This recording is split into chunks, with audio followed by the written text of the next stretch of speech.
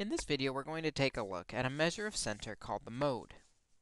In mathematics, we have several words that mean average, and mode is one such word. The mode is the average value that occurs most often.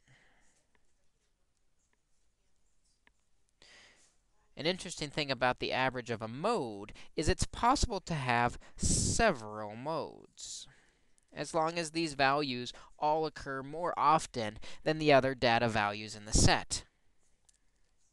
Let's take a look at some examples where we're asked to find the mode. Here we have a set of numbers. To find the mode, it's the value that occurs most often. You'll notice the number 8 appears twice. So we will say 8 is the mode of this data. Sometimes it helps to put the data in order to see the mode.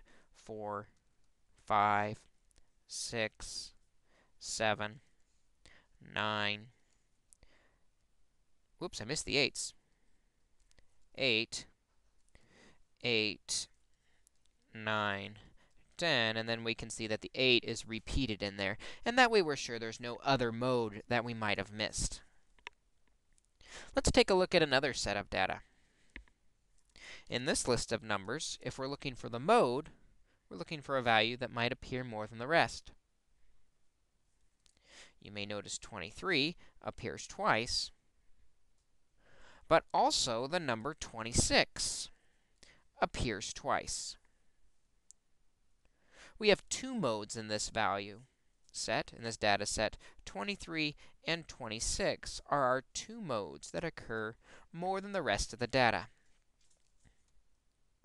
If we weren't sure about finding these values, we could have put the numbers in order. 21, 22, and then there's a couple 23s. 24,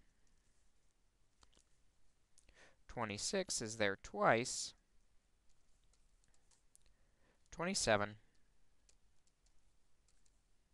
and 73. And then it would have been more obvious that 26 and 23 are repeated values.